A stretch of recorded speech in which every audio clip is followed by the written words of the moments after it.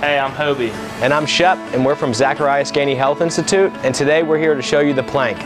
So today we're going to talk about the plank. Hobie's going to demonstrate the advanced and the modified version for the plank. It's a great abdominal exercise. He's going to start by dropping down to his forearms and his toes. Notice that his butt is down, his tummy is tight. He brings his belly button into the spine, and he stacks his shoulders directly above his elbows. If this option is too difficult, then you can modify the plank by going from your toes to your knees, keeping the butt down, keeping the tummy tight, shoulders stacked directly above the elbows. You can find this plus many other helpful tools here at Zacharias Ganey Health Institute.